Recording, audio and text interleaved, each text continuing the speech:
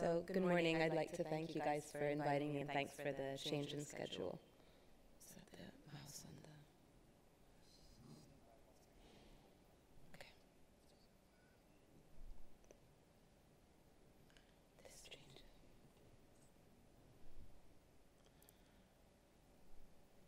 So I'm going to talk to you about the suturing, so a little bit of change in gear, also a restrictive procedure. My main disclosures is that I'm a consultant for Apollo, which is the main part of this talk. But again, I'll let you guys think of the data and what you think of that. So when we talk about treatments of obesity, and we've just heard about the balloon, when you go from the left of the slide to the less efficacious, low-risk procedures, diet and exercise, and then if you have all the bariatric procedures that are available in the market, there's basically a treatment gap because, as you guys all know, only 1 to 2% of patients who are eligible for surgery end up undergoing surgery. So this leaves the market gap that we have, and this is why this talk or this session is really important. So with suturing, it basically started off with Thompson in 2004, looking at the patients who had weight regain or insufficient weight loss after Roux-en-Y gastric bypass. And with meta-analyses, it's shown that anything bigger than 2 centimeters, those patients are more likely to regain weight. So in a randomized controlled trial, he showed that patients who have the outlet reduced with the suturing device, as you can see in the video, lose weight, and then this is maintained after their diet is removed, as opposed to the sham people who regain their weight after their diet restriction is removed. So this work in 2004 lended Fogel in 2008 to use the same endocinch device to copy the surgical sleeve and do that endoscopically. And this was a study that was presented in 2008, and everyone got really excited with those results, because as you can see here, how do I go back? Oops. As you can see here, the excess weight loss at 12 months was 58%, and the BMI category, excess weight loss, was striking, especially in the patients with a low BMI of less than 35. So a lot of people thought this study was too good to be true, and it was then repeated again by Thompson and Shower with 18 patients. 14 patients completed the 12-month follow-up.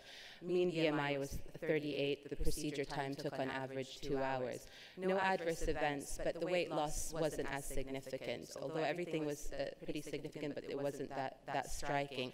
And this was because the suture that they used with the endocinch wasn't full thickness. So when they went back and scoped the patients at 2 months, a lot of the sutures had broken down. So we then move on to the overstitch device, which is a device that's attached to a double-channel endoscope. And it's similar to the curved needles that you see surgically, but what it does have in addition is a helix, or a tissue screwer, that enables you to get full-thickness tissue per purchase. And so this was developed in the Mayo Clinic, where they used the endoscopic overstitch device to reduce the volume of the stomach and essentially produce something that looked like a surgical sleeve. So this cartoon shows you sort of a cartoon of what happened. So the scope is inserted into the stomach.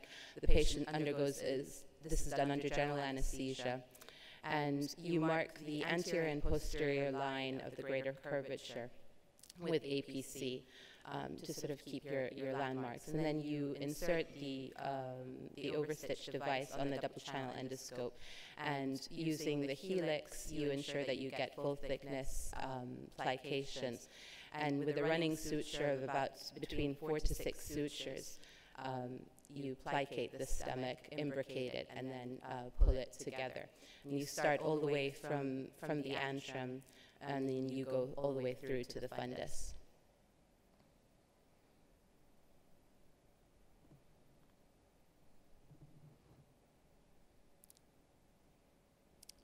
And the next video is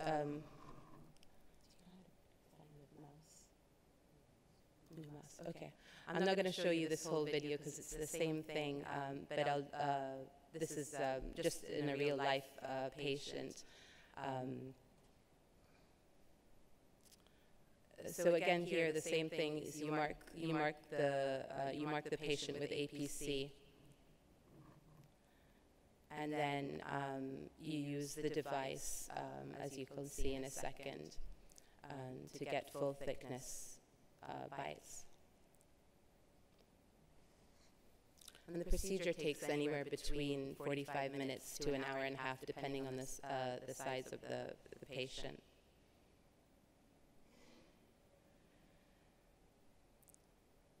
So this is the helix, and that's the first bite. If you can move to the rest of the video, just the last 20 seconds. Okay, so what you can see here is the second layer, and you've managed to imbricate the stomach quite nicely. It can get very bloody at the end, but nothing compared to surgery, I guess. And once you see here is that you're cinching close the stomach, and the final end product is something that will end up looking like a sleeve. It's sort of between a sleeve and a lap band. You leave a little bit of a fundus open. And so this is the inspection. You start off at the incisura, and what you can see here is a tight endoscopic sleeve.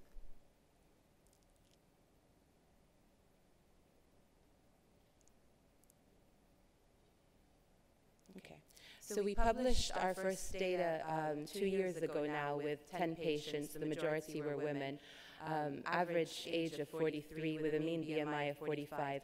We controversially used patients who did not undergo surgery, so we had a higher BMI category of 68. Measured this change in stomach length, so from the pylorus into the GE junction before and after, and there was a significant change in the size of the stomach. There's a significant change in BMI, and what you can see, the graph on the left side shows the 6-month data with an average weight loss of 33 kilos and the excess weight loss of 33%.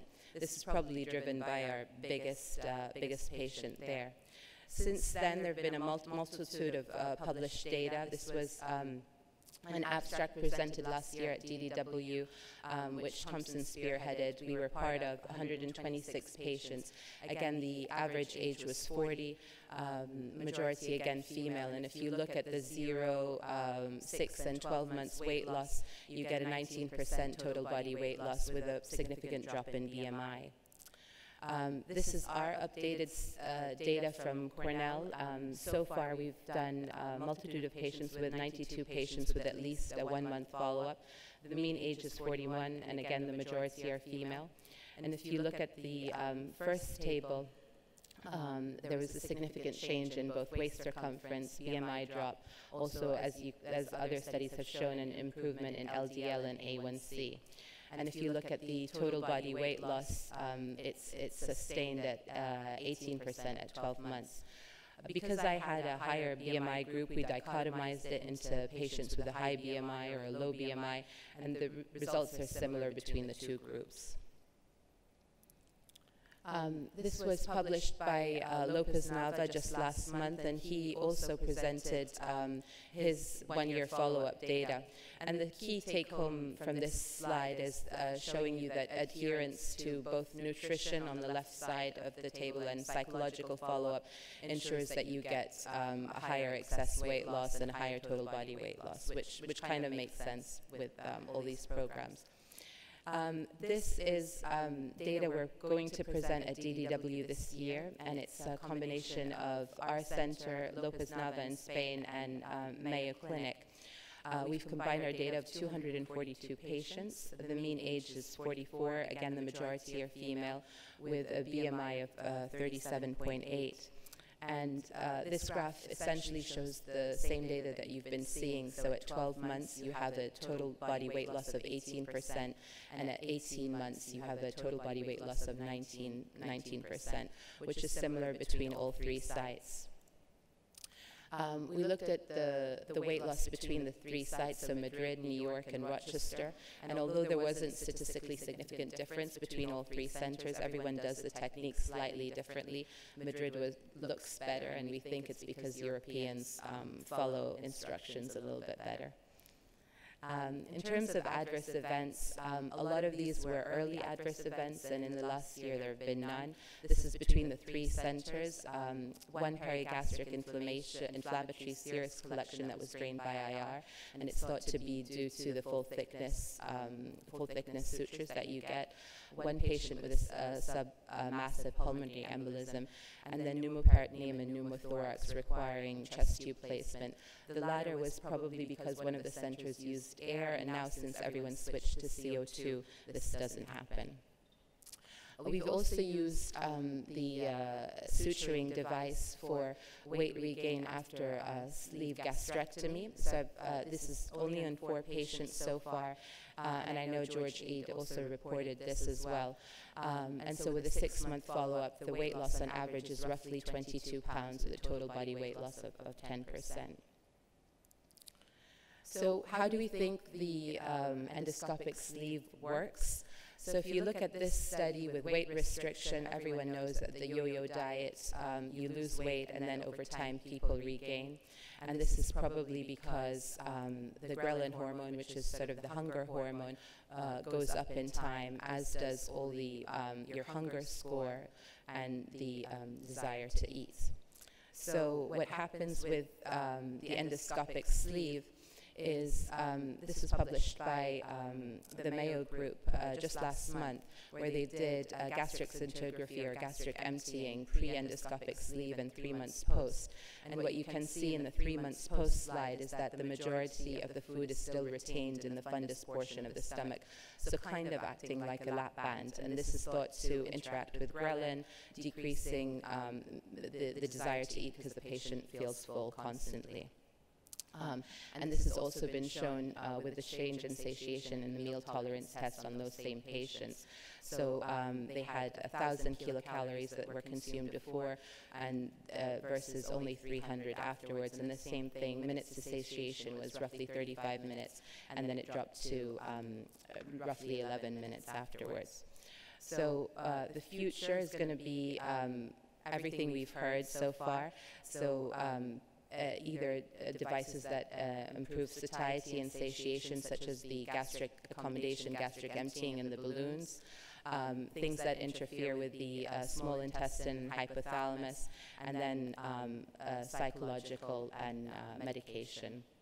And lastly, I just want to leave you with 2 of my patients who have lost nearly 40% of their total body weight at 18 months. And this guy was 366 pounds, and he's now 180 and gained a nipple ring.